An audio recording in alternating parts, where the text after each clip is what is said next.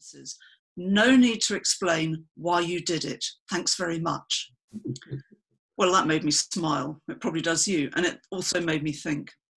It made me smile because I recognised the reality. Professional religious people, priests, they want you to know your need of God, and they want you to find ways of accessing him through the sacraments.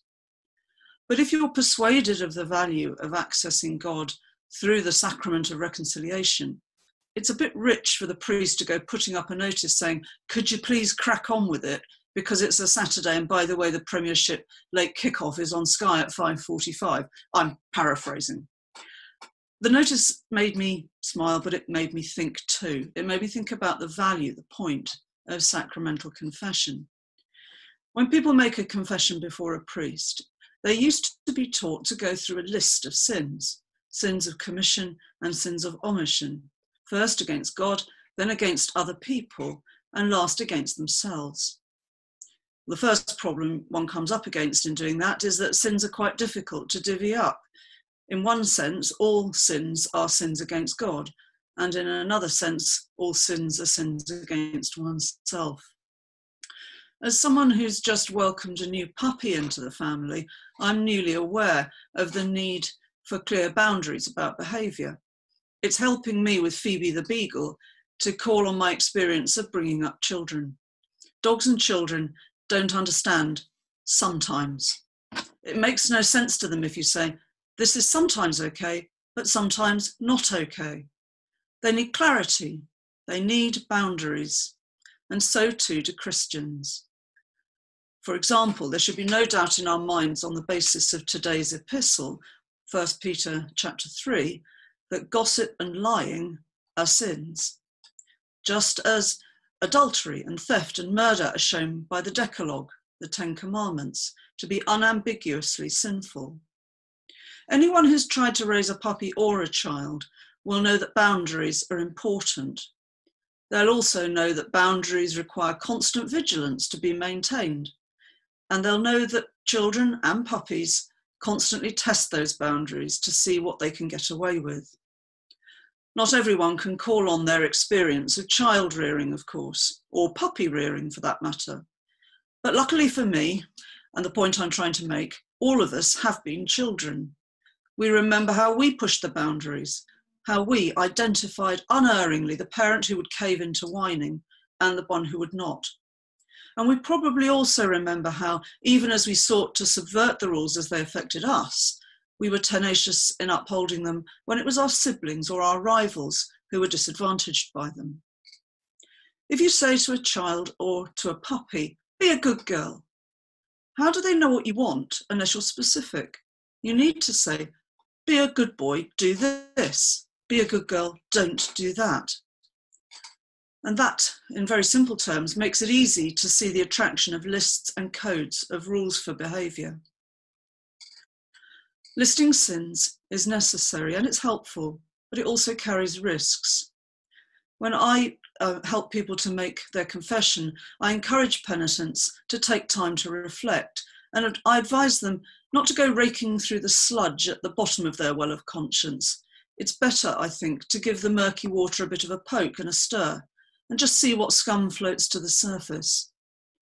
I also advise that if they're ever tempted to miss out a sin, that's probably the thing they most ought to be speaking aloud.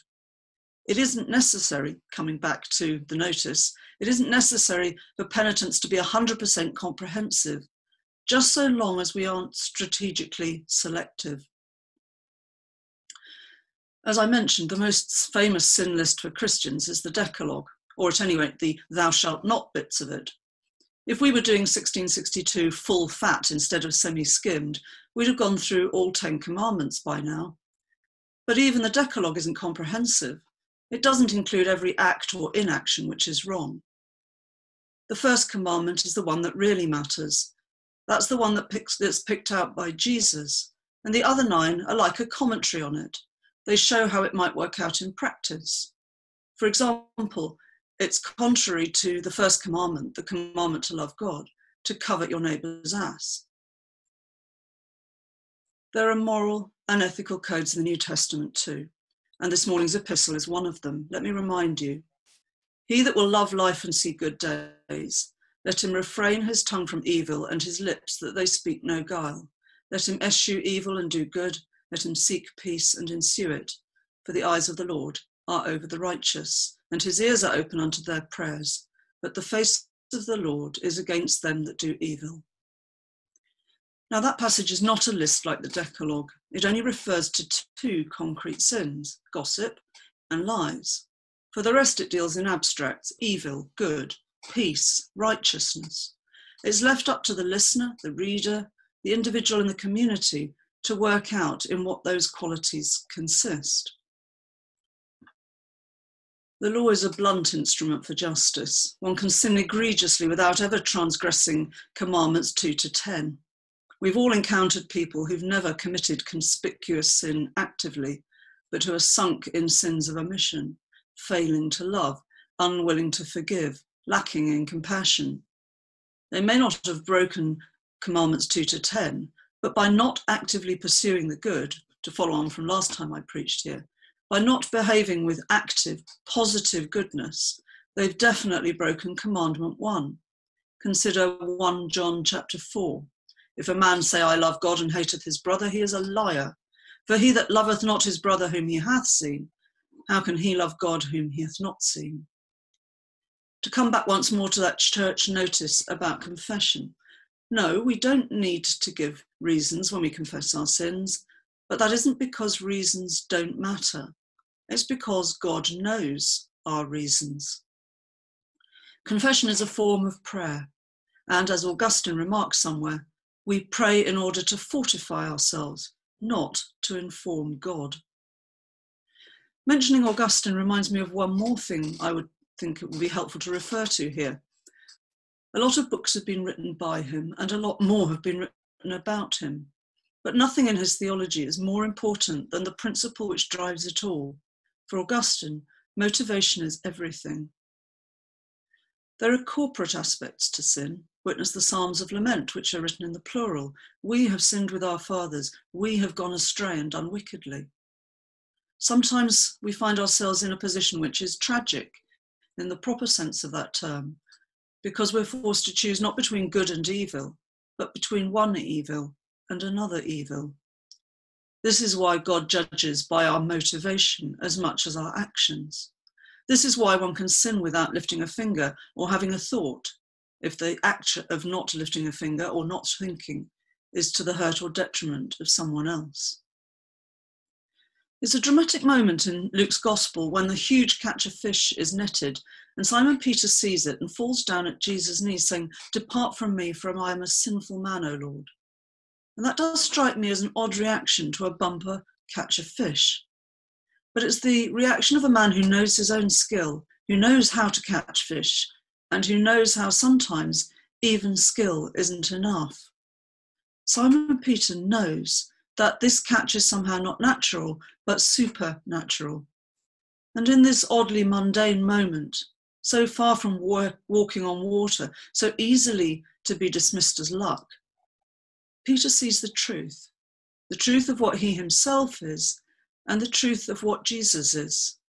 And he calls him Lord, ascribing God's own name to him. And he shows us the right response to that. He laments his sin. Just like that publican, also in St. Luke's Gospel, who saw himself for what he truly was, in contrast to the self-righteousness of another man, who thought goodness was a matter of following codes, or indeed going beyond them in conspicuous, God help us, competitive piety. So to come back to that church notice one more time, where sacramental confession is concerned, the rule is all may, none must, some should. And generally, I like the Anglican way of doing regular confession corporately. Tell God what you've done, say sorry, receive the assurance of his forgiveness, and then go and get on with being a better servant of the servant king. Amen.